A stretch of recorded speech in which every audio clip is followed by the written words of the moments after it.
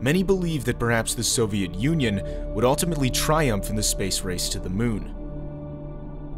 But while NASA's Apollo program carefully planned and prepared for a meticulous mission, the Soviets skipped important static ground tests as part of a frantic push to get their super heavy lift launch vehicle into the sky first. The untested Soviet N-1 rocket had the most powerful first stage ever built. Serious faults with its 30 engines would result in the largest man-made, non-nuclear explosion ever, and it was all caught on tape.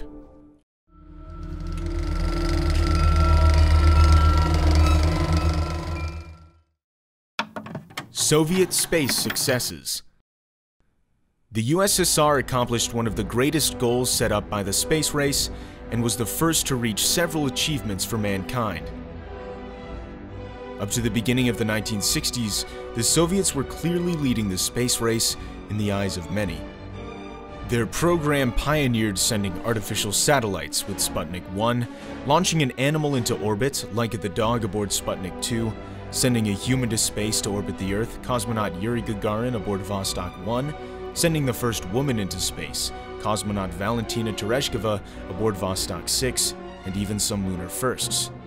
Although it was President Kennedy who publicly opened the door for competition on sending human beings to the moon and back, the Soviets were seemingly ahead of the game for a significant portion of the competition. Their Luna 2 was the first spacecraft to touch the moon, and the first man-made space exploration vehicle to come into contact with a celestial body that wasn't Earth. The first image taken of the far side of the natural satellite was also taken by the Soviets, with Luna 3. One of their unmanned spacecraft, Luna 9, achieved the first soft landing on the moon, and finally Luna 16 brought to Earth the first sample of extracted lunar soil. Meanwhile, the United States space program seemed to stall and suffer frequently. Up to 1961, the only American space race accomplishment had been launching astronaut Alan Shepard in a suborbital flight, not nearly as impressive as Soviet accomplishments up to that point. Rocket failure. It would take until the fall of the USSR for the United States to confirm that the Soviets had tried and failed to send men to the moon, as they declined to confirm or deny their efforts. It is now known that starting in 1959, the Soviets began work on their counterpart to the American Saturn V.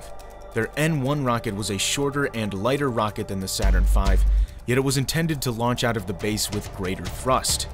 Unfortunately for the USSR, that incredible power was part of the reason why the rocket was never able to leave planet Earth.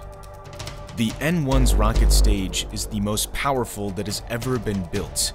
No other collective of rocket engines has had such force.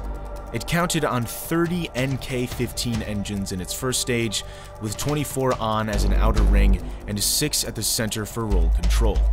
It also counted on 8 engines in the second stage, 4 on the third, and 1 in the fourth stage. Part of the logic behind the inclusion of these multiple engines was the belief that if they worked individually on smaller rockets, that surely packing them together would yield positive results. In comparison, Saturn V only had 5 much bigger Rocketdyne F1 engines. Unlike the N-1, the Saturn V never exploded. One element that contributed to the failure of the N-1 rockets was the fact that they used kerosene as a component for fuel in all of its main stages, whereas the American Saturn V utilized liquid hydrogen. This made the N-1 less impressive in terms of performance, and the fuel combined with the large amount of engines set up the stage for a quick domino effect in case one of these rocket engines exploded. And they did, every time. The largest explosion ever. There were 4 N-1 test launches. Not one was successful. The first test went awry when transient voltage made the controls of the engine shut one of them off. The one across from it shut down to keep symmetry, provoking pogo oscillation in the second engine, tearing several parts off the engine, which in turn caused a propellant leak. A fire started from it, burning the wiring and messing the electrical components so that the controls could not recognize the problem. The rocket wreck was found only 52 kilometers or 32 miles from where it was launched. The second test launch may be the most spectacular of all the failures. After clearing the launch tower, something went wrong in the air. A bolt came loose and was suctioned by an oxygen pump, making one of the 30 engines of the first stage burst into flames. A light flashed and the rocket sped back down, with all but its 18th engine turned off. The 2,300 tons of propellant exploded. The base suffered from broken windows, flying debris, and fire that rained down just as it had flown up. The explosion equaled using several kilotons of TNT, the largest man-made non-nuclear explosion in recorded history. It was such a strong explosion that the Americans photographed the wreck from a satellite, not necessarily revealing what the USSR was doing, but confirming that something was being done. Thankfully, the worst-case scenario did not occur. If the RP-1 and LOX had mixed, it would have formed a highly explosive gel, making the blast much more powerful. It took 18 months for the USSR to rebuild the launch pad. The kerosene-based fuel had proven just how dangerous it was to handle. Yet, the USSR tried 2 more times to prepare a moon landing rocket to take Soviet men. The third attempt was ruined by destabilization, and the fourth one exploded once more. This fourth explosion was the result of pogo oscillation, the same factor that ruined the first attempt.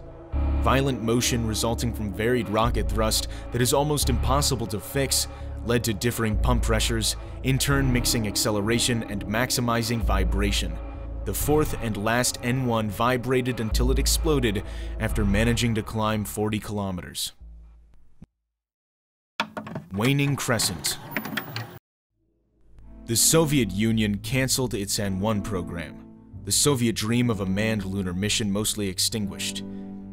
The program was denied to keep a strong front until 1989, a little bit before the fall of the USSR. With Apollo 11, the US claimed the space first that the Soviets could not claim.